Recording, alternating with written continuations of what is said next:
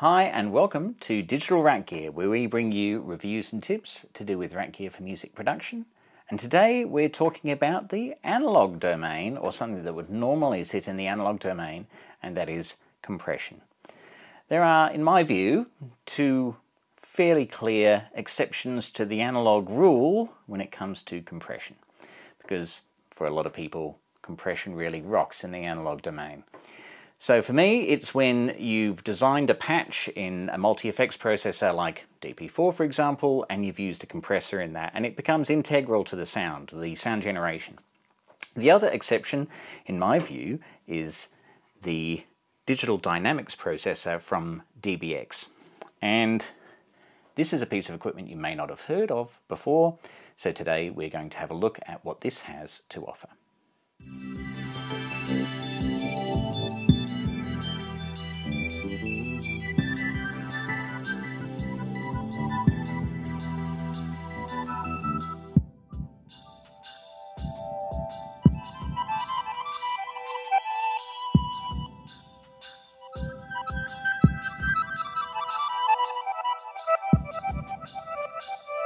Okay, so let's have a look at this on the front and back.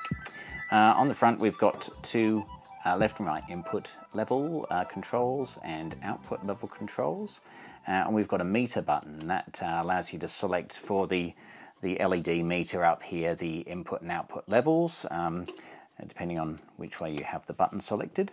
There's a really great display on this, then a jog wheel for controlling parameters, and then a number of buttons which are function buttons and allow you to move between pages. It does have pages to navigate in order to make parameter adjustments, but there are buttons, dedicated buttons for each function. So there's a limiter button, for example, a compressor button, de-esser button, and so on. And then you've got a power button over here. Check your unit, what voltage your unit is, make sure it matches your supply. On the back, as you can see, we've got balanced inputs and outputs in both the Canon and TS variety. We've got MIDI, so it's recallable in that regard. And then we've also got some digital inputs and outputs, and we'll speak a little bit about those. As you can see, it has some SPDIF or RCA, and of course SPDIF will carry clock with it.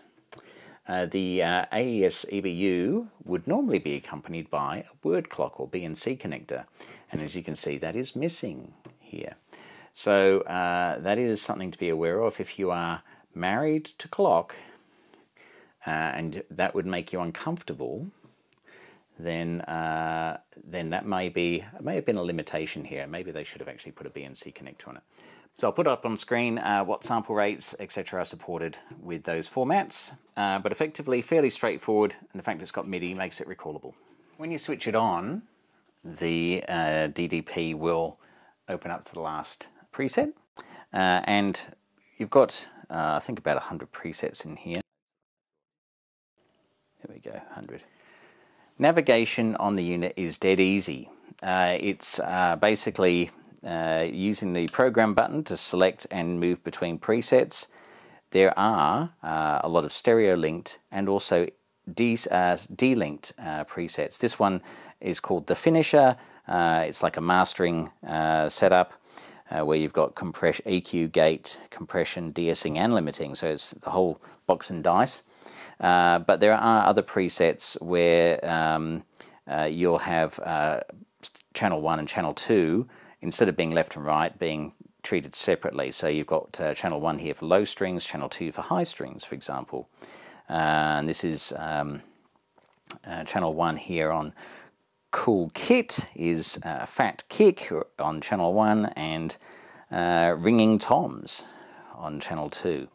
Now, so that this is there's good examples here, and in the presets there are really pretty interesting examples of how to use the unit, and basically simply select the channel you want to look at. In this case, I'm looking at channel 1, and then you can actually hit any of the function buttons to look at compression, sidechain EQ, de-essing, limiting, the expander and gate, and compression and so on. So you just, each function buttons there allow you to check the function, and then you move to the page to look at the different pages available. So the compressor has 3 pages that you can look at. Set the compressor on or off, over, easy and auto on page 1. Page 2 has threshold, ratio and gain, and page 3 has attack, hold, release. That's examples of the pages under the compressor button. Sidechain EQ, set the EQ on or off. As you can see, there's quite a lot of, there's a little diagram here showing what the EQ settings are, and as you go over the pages, you've got bands 1 to 3 with the frequency, Q and level, and of course you can both add and subtract. So this one has some fairly aggressive -9 dB at 25 Hertz, so more of a high pass. Well, it's more a bit of a low shelving cut. Anyway, so there's examples. Really easy to to navigate. It's also got a bypass button, and then on the utility side of things, it allows you to adjust the contrast. There's a sample rate that you can choose as well, and a bunch of other fun options here to do with SSX dumps and so on. An excellent piece of gear from DBX, underrated.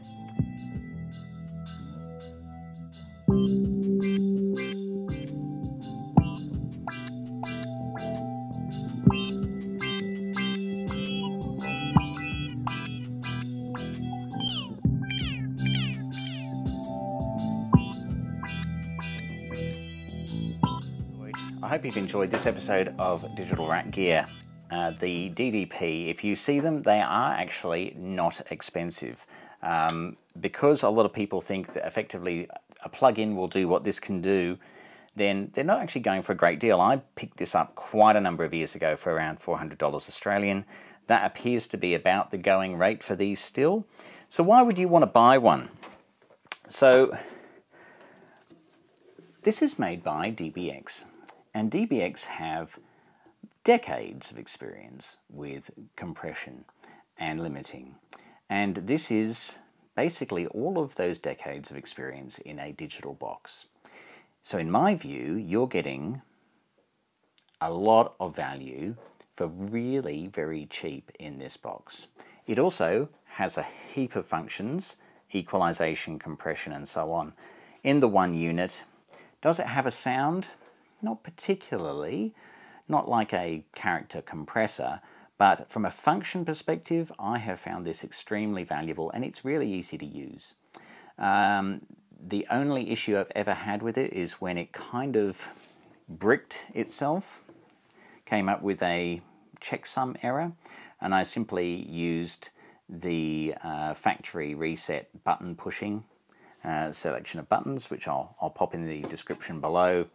If you ever see that on yours, it is actually a simple matter of hitting those buttons and doing a power up, and it will reset to factory. So it's been robust, reliable, easy to use, and highly functional. So I rate it quite well. Even though I have a range of analog compressors to use, this is still a good value piece of kit. So if you see it around, do give it a thought and consider whether it might work for you in your studio. If you like this episode, please hit like and potentially subscribe. We'd love to be able to keep in touch with you. Please add your comments in the description below, and I look forward to bringing you more content soon. Until then, keep tracking.